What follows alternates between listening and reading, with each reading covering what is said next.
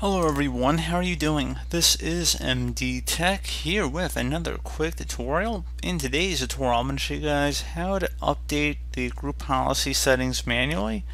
Generally speaking, when you update the group policy, you typically would restart your computer. So in today's tutorial, I'm going to show you guys how to actually manually force the update without having to restart your computer. So pretty straightforward process here, guys, and without further ado, let's go ahead and jump right into it. So we're going to start by opening up the Start menu. Type in CMD. Best match should come back with command prompt. You want to go right click on that and then select Run as Administrator.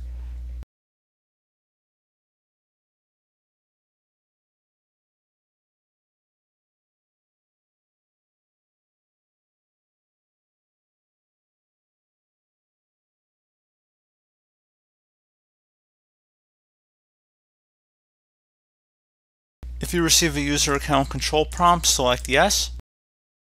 Now there's going to be a couple commands in the description of the video. The first one is going to be the ideal situation where you only have to run one command, and that would be just typing in gpupdate. So basically just gpupdate, all one word, hit enter. Give it a moment. And it should say it has completed successfully. And for some reason, if it has not, you might have to type in gpupdate, same as before, and then a space /force. So again, gpupdate, then a space /force. Hit enter on the keyboard.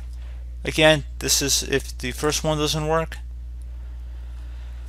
And should say again, update has completed successfully. So pretty much there you go, guys. So straightforward tutorial. Do hope I was able to help you out, and I do look forward to catching you all in the next tutorial. Goodbye.